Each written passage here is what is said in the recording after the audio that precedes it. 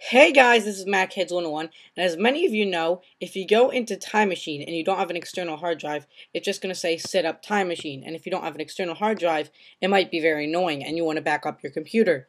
So I know a very simple way to get around this, which is actually backing up your computer on your hard drive. So the first thing you need to do is make your computer, first check if there's some free space. You can do that by clicking on Macintosh HD and pressing Apple I. You'll get a little window here and you can just look at that. You want to see under available. Right now I have a 200 gig hard drive. Well, it's actually 185.99 gigabytes, and I used around 40 gigabytes. So I have like 150 gigabytes available. So I have enough to make a backup drive. So to make a backup drive, which is going to be a separate hard drive, to do this, which means your computer thinks it has two hard drives, but actually it has one, what you do is you're going to open up Boot Camp. You can just find it using Spotlight. And Boot Camp is made so that way you can install Windows on your computer to have a separate hard drive for Windows. So you can part your disk, just install how much you want for your backup and how much you want for Mac OS X. I know that it has a Windows sign, but we're gonna take care of that later. So for now, I'm going to make it a 50 gigabyte drive. So I'm just gonna drag that to 50 gigabytes, or you can divide it equally. You can do whatever you want. Once you're done picking whatever you want, you click partition right there. Now this takes a couple of minutes, so I'm just gonna do a cut here as it finishes. Okay, now that it is done, Boot Camp is going to ask me to install a Windows disk so that I can install Windows. By the way, you can't do this process if you already have Windows installed. So I'm going to quit and install later because we just wanted to part our hard drive. We didn't actually want to install Windows. So right now, if you want, you can rename this from Boot Camp to Backup Drive so you don't get confused. I'll call that Backup. Okay, so now I can just open up Time Machine, and I can click Set Up Time Machine, which will open my system preferences. First off, I want Time Machine to be checked on, and also it doesn't know what disk it wants to save everything to. So I'm going to change the disk, and I'm going to choose the backup disk. Okay, so I'm going to have to use from backup, but right now my backup disk is ready to have Windows installed on it. So it's going to have to change it from a Windows disk to a backup disk. So you're going to have to say use selected volume and then say erase, which is going to erase the file to make it a Windows disk, so that way it can be a backup disk. So this takes a little time, so I'm just going to do another cut here as it finishes. Okay, so now that it is done, I have Time Machine all set up, and it says it'll do my next backup in 108 seconds. Or I can go, if I have Time Machine showed in the menu bar, you can know if you have it because this little checkbox will be checked.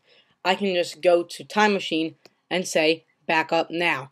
Now it takes a little while to back up because I already have 50 gigabytes on my computer. So 50 gigabytes of content to back up. So I'm just going to do a cut here as it finishes backing up. Okay, well right now I actually canceled the backup because it took too long and I have to do stuff afterwards. But you probably know how to use Time Machine. I already have it set up.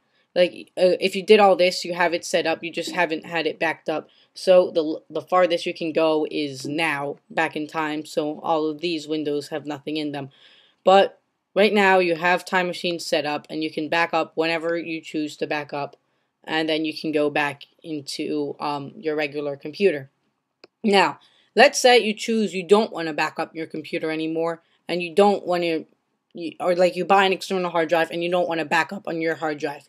So you can turn off Time Machine, and to do this, to get rid of this and to just get rid of it. First off, you're gonna have to make it a Windows format disk again. So you can do that by opening up Disk Utility. You can find it in Spotlight. Now once you have Disk Utility open, you're going to want to click on the drive that you want to change. And you're going to want to click up here where it says erase. Just click on that. And we're going to erase all the content on that, like things that we might have backed up and also like that. But right now, it is a Mac OS X disk. Remember, and we wanted it to be an MS-DOS disk, which is what Windows runs. So just go down there where it says MS-DOS, and you can call it whatever you want. You can just call it MS-DOS. And then once you're done and you did all that, just click erase. It'll ask you if you want to erase to make sure. Say yes or erase.